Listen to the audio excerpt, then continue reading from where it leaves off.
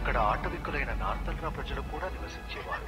వాళ్ళకి కూడా మాయలొచ్చా నాలాగా? లేదల్సా, వాళ్ళకి మాయలు తెలియవు, కానీ ఆ అడవికున్న మాయలని బాగా ఉపయోగించుకునేవారు. వారి పద్ధతులు మనకంటే చాలా వేరుగా ఉండేవి. అయినప్పటికీ వారు మనతో స్నేహానికి చేయి కలిపారు. దానికి గౌరవ సూచకంగా మీ తాతగారు కింగ్ రునాడ్ వారి నీటి అవసరాల కోసం ఒక పెద్ద ఆనకట్టను నిర్మించి ఇచ్చారు, శాంతి కోసం బహుమతిగా. నేను ఆ వేడుకకి ఆ అడవికి వెళ్ళడం చాలా గౌరవంగా అనిపించింది. కానీ ఆ రోజు జరగబోయేదాన్ని నేను ఊహించలేకపోయాను. శివ వెళ్ళిన పని ఏమైంది? సైట్లో కొంచెం లేట్ అవుతుంది, కొంచెం పని ఉంది. నేను వచ్చరికి లేట్ అవుతుందేమో, నువ్వేమైనా తినేసి పడుకో. ఇగో బయట ఏం తిరగమాక, సరే? ఎందుకు? ఎందుకంటావేంటి, ఫారెస్ట్ కదా. పులేమైనా ఉంటుందా శివ? నాకేం తెలిసే, నేను ఇదే ఫస్ట్ టైం కదా రావడం. అయినా బయట తిరగకంటే ఇలా పిచ్చి పిచ్చి క్వశ్చన్లు అడుగుతావేంటి? నీకేమైనా కావాలంటే రిసెప్షన్కి ఫోన్ చేసి ఏమైనా తెప్పించుకొని తిని పడుకో, ఓకేనా? సర్లే, నువ్వైతే త్వరగా వచ్చి, లేట్ అయిందో చంపేస్తాం. అది చాలా క్రూరమైన యుద్ధం. మీ తాతగారిని కోల్పోయాం. ఆ పోరాటం విద్య శక్తులకి నిజంగానే ఈ ఫారెస్ట్లో పులి ఉంటుందా? తమ మాయల్ని మా అందరి మీద ప్రయోగించాయి. ఒకసారి చూద్దాం.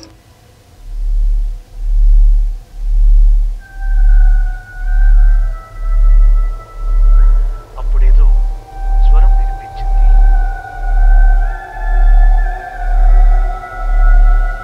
ఆపై నన్నెవరో రక్షించారు. ఎవరో చెప్పారు, ఆ శక్తులు అదృష్టం.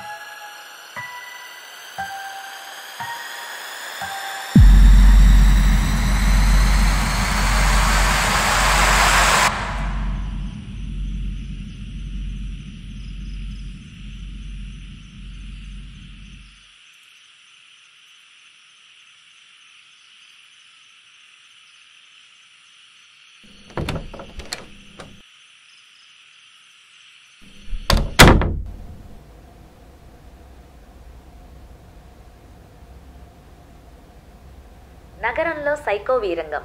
నిన్న రాత్రి మేయర్ కుమారుడు హత్య కలకలం రేపుతుంది.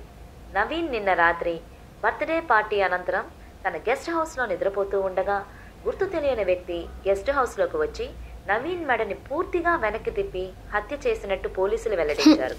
ఇక ఇదే విషయంపై సిటీ కమిషనర్ మాట్లాడుతూ, కొన్ని రోజులుగా తెలుగు రాష్ట్రాల్లో వినిపిస్తున్న సైకో కిల్లర్ కేవలం యువతీ యువకులను మాత్రమే టార్గెట్ చేసి హత్యలు చేస్తున్నాడని, సీసీటీవీ ఫుటేజ్ ఆధారంగా ఈ వివరాలు సేకరిస్తున్నామని స్పష్టం చేశారు. గత నెల రోజుల్లో ఇది 7వ హత్య అని, చనిపోయిన వారంతా 16-24 ఏళ్ల మధ్య వారే అని, యువతీ యువకులు అప్రమత్తంగా ఉండాలని పోలీసులు సూచించారు. హంతకుడు రిసార్ట్లు మరియు గెస్ట్ హౌస్లు ఎంచుకొని ఒంటరిగా ఉన్న వారిపై దాడి చేసి తల భాగం పూర్తిగా వెనక్కి విరిచి క్రూరంగా హత్యలు చేస్తున్నాడని వెల్లడించారు. రిసార్ట్ మరియు గెస్ట్ హౌస్లో ఉండేవారు జాగ్రత్తగా ఉండాలని, కొత్త వ్యక్తులను లోపలికి అనుమతించవద్దని సూచించారు.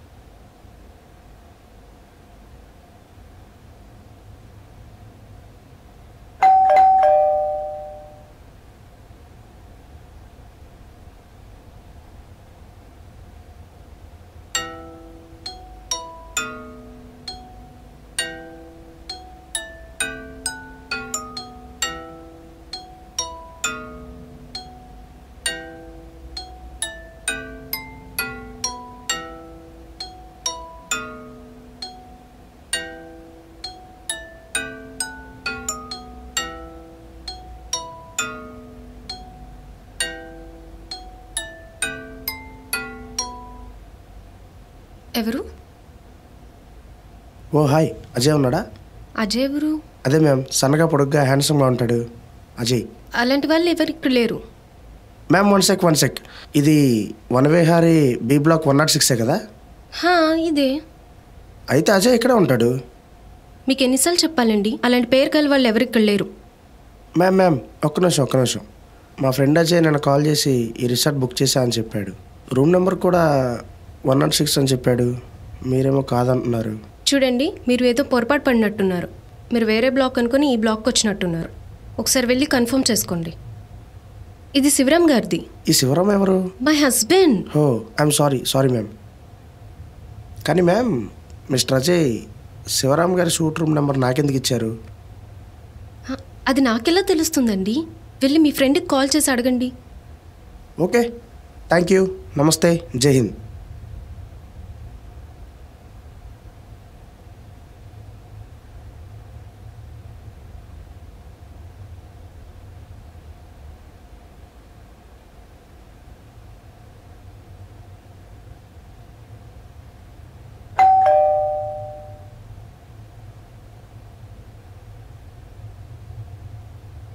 Ma'am, it's me again. మీరు చెప్పినట్టే నా ఫ్రెండ్కి కాల్ చేశాను. వాడి ఫోన్ స్విచ్ ఆఫ్లో ఉంది. బోనస్గా ఇంకో దరిద్రం ఏంటంటే నా ఫోన్లో కూడా ఛార్జింగ్ అయిపోయింది. అయితే నన్నేం చేయమంటారు? ఏం లేదు మ్యామ్, మీరు డోర్ ఓపెన్ చేస్తారు, నేను లోపలికి వస్తాను, మా ఫ్రెండ్కి ఫోన్ చేసుకుంటాను.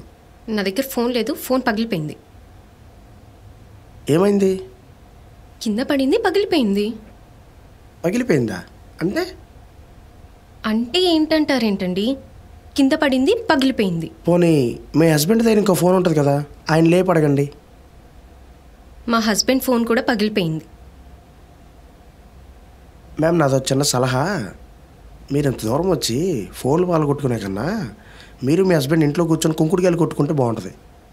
తలుచుకుంటే ఫన్నీగా ఉంది. ఇదిగో చూడండి, మీరు చాలా ఎక్కువగా మాట్లాడుతున్నారు. మ్యామ్, నా ఉద్దేశం అది కాదు. అంటే ఎలా ఇద్దరు ఫోన్లు ఒకేసారి పగిలిపోతాయా అని. సరే, ఫోన్ లేదు, ఒకవేళ ఉన్నా ఇవ్వను. మీకు అంతగా కావాలంటే రిసెప్షన్ దగ్గరికి వెళ్ళి అడగండి. అవును కదా, ఎందుకని ఇలాంటి ఐడియాలన్నీ మీకే వస్తాయి, నాకెందుకు రావు? Thank you ma'am, thank you.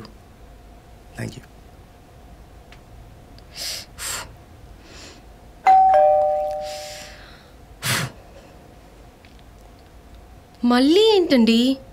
మీరు చెప్పినట్టే రిసెప్షన్ దగ్గరికి వెళ్ళాను, అక్కడ ఎవరూ లేరు. కింద గేట్స్ అన్నీ లాక్ చేసి ఉన్నాయి. బయట బాగా చలిగా ఉంది. నేను లోపలికి రావచ్చా? నేను ఇక్కడే ఉన్నాను. మ్యామ్, నేను లోపలికి రావచ్చా అంటున్నా. చూడండి, మా హస్బెండ్ పైన పడుకున్నారు. నేను ఇలా పరిచయం లేని వ్యక్తిని లోపలికి రానిచ్చానంటే ఊరుకోరు. అయితే ఆయన్ని అడగండి. మీకు ఎన్నిసార్లు చెప్పాలి? ఆయన పడుకున్నారు, నేను లేపలేను ఆయన్ని. ఓకే సరే, ఆయన లేపండి, నేనే మాట్లాడతాను. నేను ఆయన్ని లేపలేను. నేను మీకు ఏ హెల్ప్ చేయలేను. మీరు చాలా ఇబ్బంది పెడుతున్నారు. ఫస్ట్ మీరు ఇక్కడి నుంచి వెళ్ళిపోండి, లేదంటే సెక్యూరిటీకి కాల్ చేస్తాను.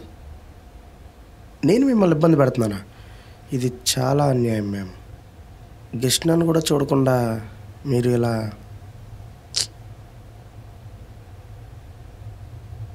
బుర్ర తింటున్నాడు.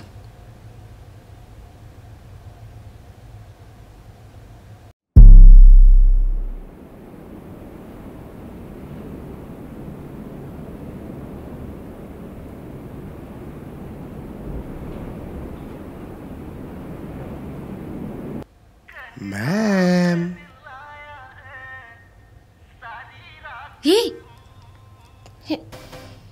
మీరు ఇలా రావడం కరెక్ట్ కాదు. పర్మిషన్ లేకుండా ఎలా వస్తారు మా రూమ్లోకి? మ్యామ్, నన్ను తప్పుగా అనుకోకండి. కింద రిసెప్షన్ దగ్గర కూర్చోడానికే వెళ్ళాను. కానీ ఫారెస్ట్లో బాగా చలిగా ఉంది, వర్షం కూడా బాగా పడుతుంది. బయట పాములు ఉంటాయేమో భయం వేసి ఇక్కడికి వచ్చేసాను మేడం. మీరేం భయపడకండి, నేను ఈ సన్ సైడ్ కిందే ఉంటాను. It's okay. Okay, thank you. నమస్తే, జై హింద్.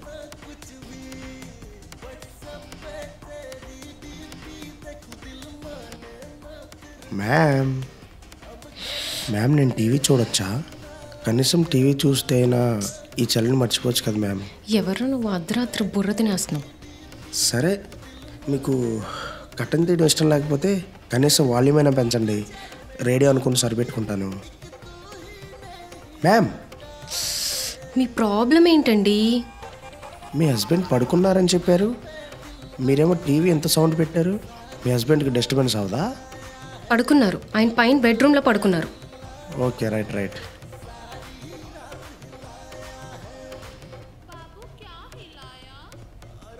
మ్యామ్, ఒకసారి మీ హస్బెండ్ లెక్చారో లేదో చూస్తారా? ఎందుకు? ఏం లేదు మ్యామ్, ఒకసారి మీ హస్బెండ్ని పిలిస్తే నేను ఆయనతో మాట్లాడుకుని లోపలికి వస్తాను. ఒకవేళ ఆయన లెగిస్తే ఆయనంతటా ఆయనే కిందకు వస్తాడు. Okay ma'am, right. Ma'am, holiday అని చెప్పి ఇంత దూరం వచ్చి మీరేమో ఇక్కడ కింద టీవీ చూస్తున్నారు, ఆయనేమో పైన పడుకుంటున్నారు. మ్యామ్, ఆయనకి ఆరోగ్యం బాగానే ఉంది కదా? ఆయన బాగానే ఉన్నారు, బ్రహ్మాండంగా ఉన్నారు. Okay ma'am, sorry. మ్యామ్, కొంచెం ఛానల్ మార్చి వేరే ఇంకేమైనా పెట్టచ్చు కదా? ఇందాకటి నుంచి ఆ పాట వింటుంటే బుర్ర బద్దలైపోతుంది. తెలుగు ఛానల్ ఏమైనా ఉంటే పెట్టచ్చు కదా? ఛానల్ మార్చండి మ్యామ్. ఇది నా టీవీ, నా ఇష్టం, నాకు నచ్చినట్టు నేను చూస్తాను. అది కాదు మ్యామ్, మనం తెలుగు వాళ్ళం కదా, తెలుగు ఛానల్స్ చూస్తే ఏమైనా బాగుంటుంది కదా. అంటే నా ఉద్దేశం, మనం తెలుగు వాళ్ళం కదా. నేను తెలుగు సినిమానే చూస్తాను, తమిళ సినిమానే చూస్తాను, మలయాళమే చూస్తాను, అది నా ఇష్టం కదా. ఓకే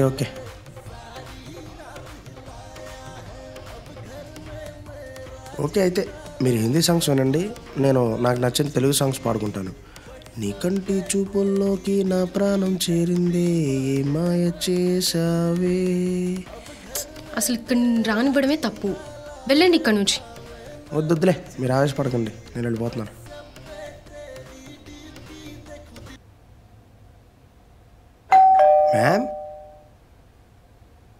మ్యామ్, నేను ఇక్కడే ఉన్నాను. మ్యామ్, ఆయన లేచారు. ఎవరు? అదే మీ హస్బెండ్. అది మీకెలా తెలుసు? నేను ఆయన ఇందాక పైన బాల్కనీలో చూశాను మ్యామ్.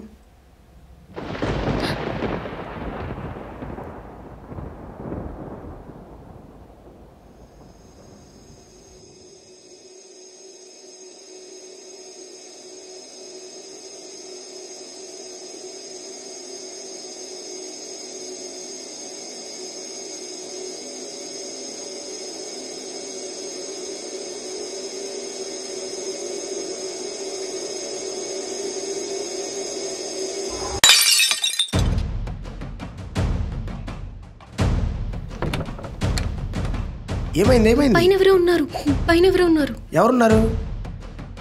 తెలీదు. మీ హస్బెండే కదా? మా హస్బెండ్ కాదు. అదే పైన మీ హస్బెండ్ అన్నారు కదా, ఇంకెవరు ఉంటారు? అబద్ధం చెప్పాను. అబద్ధం చెప్పారా? మ్యామ్, నన్ను చూడమంటారా?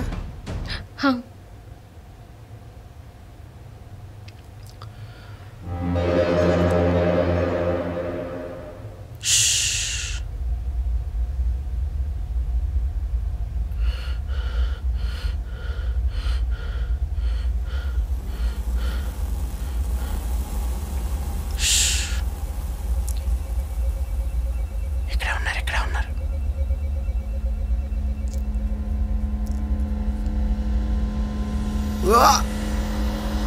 దొరికావరా?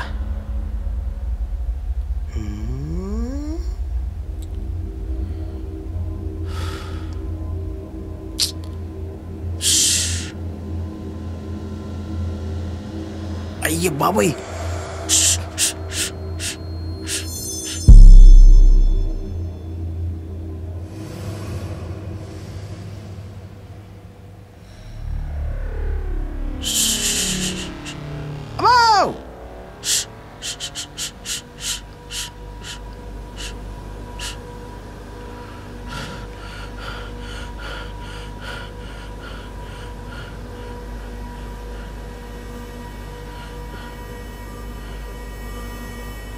మ్యామ్, నా రీసెర్చ్లో తేలింది ఏంటంటే ఇక్కడ ఎవడూ లేడు.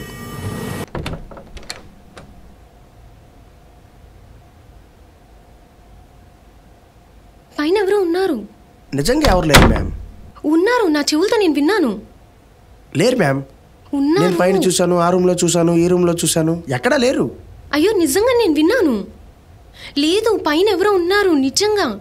మ్యామ్, ఇదంతా నేను మీ విన్నానని భ్రమ. చెప్తున్నాను కదా. నిజంగా ఎవరు లేరు మ్యామ్. పైన ఎవరో ఉన్నారు, నేను విన్నా. మ్యామ్ నిజంగా పైన ఎవరు లేరు మ్యామ్. మీరు ఎన్నిసార్లు అడిగినా డోర్ తీయట్లేదని నేనే రాయి పెట్టి కొట్టాను. నేను ఇక్కడే కూర్చుంటాను. మీరు కూడా కూర్చోండి.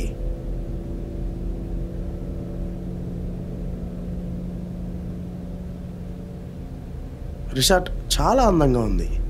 పిచ్చిదానికి ఏదో మాయమాటలు చెప్పి ఈ నైట్ ఎక్కడ గడిపేయాలి. భయపడకండి. సరి కూర్చోండి.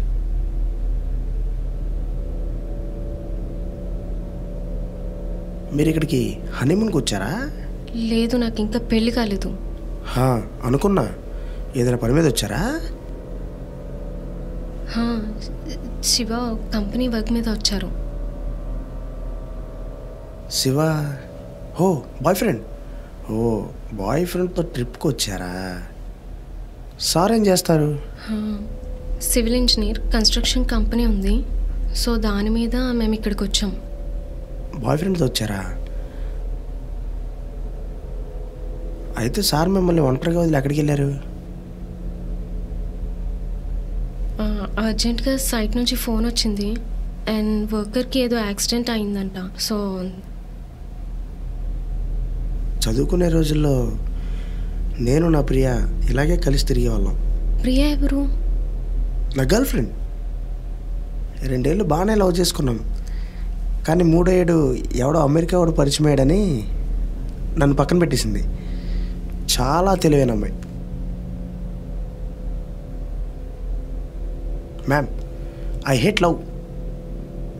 ఈ లవ్ పేరు చెప్పుకొని ఈ లవర్స్ ఉన్నారు చూసారా, వీళ్ళు చేసే పనులు ఈ మాల్స్లో, పబ్స్లో, పార్క్స్లో, సినిమా థియేటర్స్లో వాళ్ళు చేసే పనులు చూస్తుంటే నాకు మెంటలు వచ్చేస్తుంది. నాకు ఏం చేయాలో అర్థం కాదు. వేడి గుణపం తీసుకొని వాళ్ళ గుండెల్లో గుచ్చేయాలనిపిస్తుంది నాకు. మ్యామ్, మీరేం చేస్తుంటారు? ఎంఎస్ చేస్తున్నా. ఎంఎస్ అంటే? Master of surgery. డాక్టరా? మీరు ఖాళీ టైంలో ఏం చేస్తుంటారు? అంటే మీ బాయ్ ఫ్రెండ్తో ముచ్చట్లు కాకుండా? Short films. Short ఫిల్మ్సా? Short films అంటే నాకు ఒక ఇంట్రెస్టింగ్ మ్యాటర్ గుర్తొచ్చింది మ్యామ్. నేను ఒకసారి ఆటోలో ఇంటికి వెళ్తా ఉంటే నాకు ఒక పనికిమాల వెధవ తగిలాడు. ఆ వెధవ నాకు ఒక లింక్ సెండ్ చేశాడు. నేను ఇంటికి వెళ్ళి టీవీలో పెట్టి చూస్తే అందులో ఒక అమ్మాయి పడుకుంటుంది లేస్తుంది, మళ్ళీ పడుకుంటుంది, మళ్ళీ లేస్తుంది. నా బుర్ర ఈటెక్కి పిచ్చెక్కిపోతుంది. ఒక పెద్ద బండరాయి తీసుకొని ఆ టీవీ పగలగొట్టేయాలన్నంత కోపం వచ్చేస్తుంది నాకు. ర్యాండమ్గా కూడా 2-3 సార్లు నా ఫోన్లో వస్తే పగలగొట్టేశాను. మ్యామ్, మీకు ఖాళీ టైంలో ఏం తోచకపోతే అవసరమైతే మీ మొహం అద్దంలో చూసుకోండి. అంతేగాని ఇలాంటి షార్ట్ ఫిల్మ్స్ చూసి ఇలాంటి వాటిని ఎంకరేజ్ చేయకండి ప్లీజ్. ఈ మధ్య ప్రతి పనికిమాలకి ఇది ఒక ఫ్యాషన్ అయిపోయింది.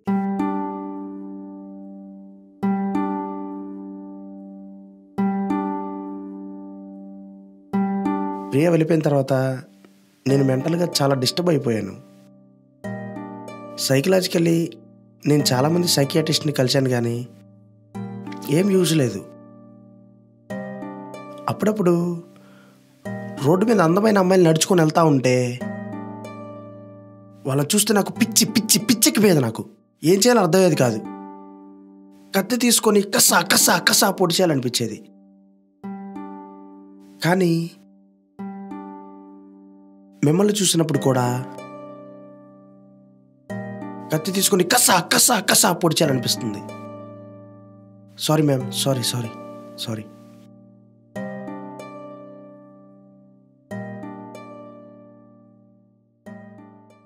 నమస్కారం, సిటీ న్యూస్ కి స్వాగతం. ముందుగా ముఖ్యాంశాలు.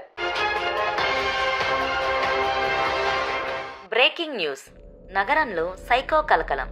నిన్న మేయర్ కుమారుడు హత్య ఉదంతం మరవక ముందే నగర శివార్లలో ప్రముఖ వ్యాపారవేత్త రతన్ సింగ్ కుమారుడు అర్జున్ సింగ్ తన ప్రియురాలు సోనియా సింగ్ ఇద్దరు శవాలను పోలీసులు గుర్తించారు.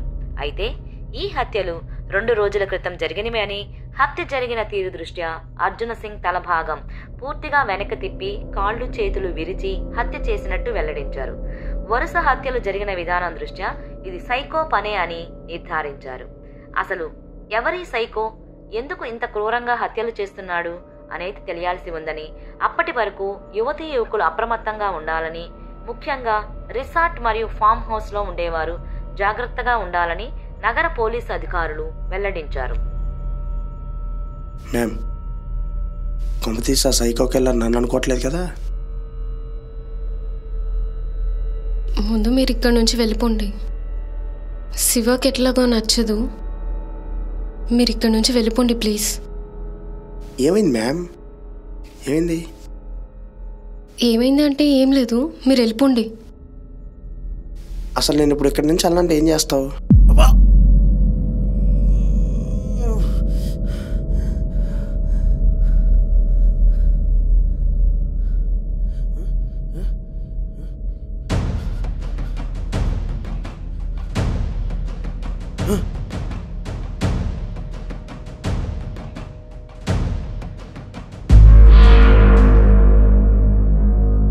Ajay, Ajay,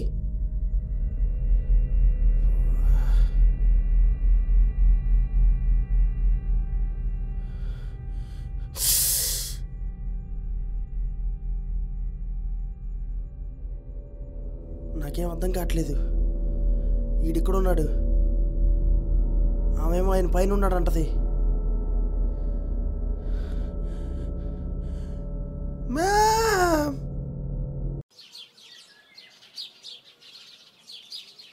ma'am, ma'am, ma'am, ma'am.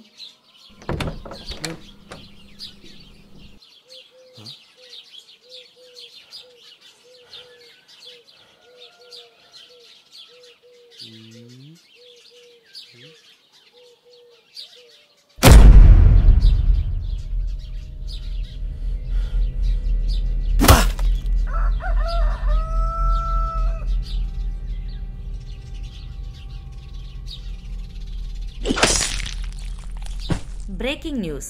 నిన్న రాత్రి మారేడుపల్లి ఫారెస్ట్ రిసార్ట్లో సైకో వీరంగం, 2 యువకుల హత్య.